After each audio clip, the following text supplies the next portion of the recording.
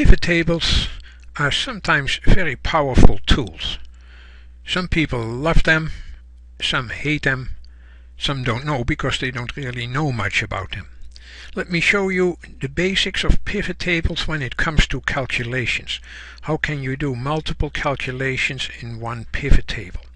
I use a very simple database that anyone can understand. It just has accounts and certain amounts that were billed and then what was paid, and then we can later on calculate what is still outstanding. So if you want to do it manually, I will show you that first. If you want to do it with VBA, I will show you that next. With VBA it will go automatically and I will assign to it the Ctrl-Shift-P shortcut.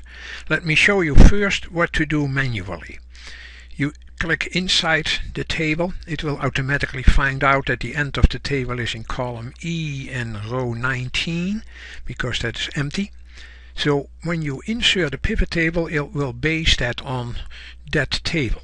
Insert pivot table, and by default it creates a new page. And all you have to do there is check in the right part of your screen what are the fields that you want to manipulate. I'm going to put the account. I click and drag it into the rows. And you see that happen here. For the amount I will do something similar and I put it in the values. By default it always gives you the sum. So if you also want the average and the max and the min, etc., I would suggest that you change the sum into something else. By just clicking on it, value field settings, and let's say you want the average, and OK it. If you also want to regulate the number format, you do that right here. And let's say in this case currency. OK. And now when we OK that, this becomes the average one. If you also want the sum, just bring the amount in again and it will automatically go to sum. If you want also the max, change this sum into max and add amount again. I'm going to set the field settings again for that sum, and number format is currency, and that is done. You can add many more, of course. I don't have to explain that to you, but you can also do some simple calculations. Before I do that, I want you to realize we are inside this pivot table. If you ever click outside, then you lose that panel to the right. All you have to do is click back inside that table. How can you make sure that you can also add simple calculations? You go to Analyze, Field Items and Sets, a calculated field. Those are simple fields. You cannot do much there. You can divide, multiply, subtract and add, etc. Call the field whatever you want. I'm just going to say balance. And the balance has a formula. I delete that 0. You want the amount minus the paid. So you double click on amount minus, I told you you can do simple things. You can multiply, subtract, add and divide, paid. Click on OK, and there is that sum of balance field. And notice that what happened in the background, that in the column section you have now the sum of all the values. So this is the manual way. It's quite a bit of work. And besides, pivot tables do not update, so if you want to keep this situation and later on do a new one, then you have to go through all those steps again. So I would suggest that you go for Visual Basic. Let me show you. Alt F11 takes you to Visual Basic, and I put the code in there already by inserting a module, which was done already. And there is the module, and the module has a subroutine in there that I happen to call pivot creation. I declared these two variables. Then I set OWS, which is of the worksheet type, to sheet 6. How do I get sheet 6? Here in the left section. So that sheet 6 has the information for the pivot table. You also want it to be done on that sheet. Then I set OTable, which is of the pivot table type, to OWS, that's sheet 6, pivot table wizard.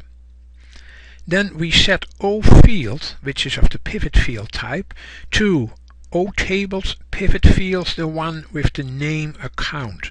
You have to use the header of that sheet. So when I go back here, make sure that you type that correctly. It's case sensitive besides. Okay.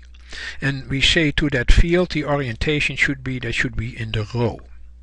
Then we do something similar for a new data field. Set O field, we are resetting it from the account one to a new one. We add to OTable a new data field, open parentheses, based on OTable pivot fields amount this time. The caption we are going to set to average of amount. The function we use for that one is Excel average, and the number format is completely up to you. Then we do that again, this time for the sum of the amount. So we reset O field, we add a new data field based again on the field amount, the caption sum of amount, the function Excel sum, number format, the same story again. And finally we do a calculated field. We reset O field to OTable calculated fields dot add. We call it do or balance, as I did before, and then comma, and then inside double quotes you type your formula, equals amount minus paid. We put that in the data field section. We change the number format. Let's run this one the way it is right now. So this is what we did manually. Now we are going to do it with VBA. Control Shift P, and notice what it did. It did it correctly, but it didn't put an average sum of amount and sum of due in 3 different columns. It put them together, which is probably not what you want. If you want to avoid that, we have to do a little more. And we have to add one more line that I commented out right now. OTable data pivot field dot orientation is in the columns. And now it will run the way you would expect it to run, like it did before. So even if I am not on that sheet, it will automatically take me to the sheet pivot data. So I don't have to really click there. I'm just going to do Control Shift P. And now it will automatically give me the 3 columns for those calculations. So that shows you how you can do calculations in pivot fields. There's much more to pivot tables, of course. I just want you to know that if you do this again a month later, you will get another sheet with the situation for that month. So now I have several sheets. In my case they all have the same information because my original data did not update. As I said, there is much more to pivot tables that I won't go into. This was just on calculations. If you want to know more about it, I made some tools for you. If you are a scientist, you want to know a lot about how to use Excel in science, and there are 2 CD-ROMs that help you to go through exercises and do things on yourself, and it tests you all the time. GenesisPC.com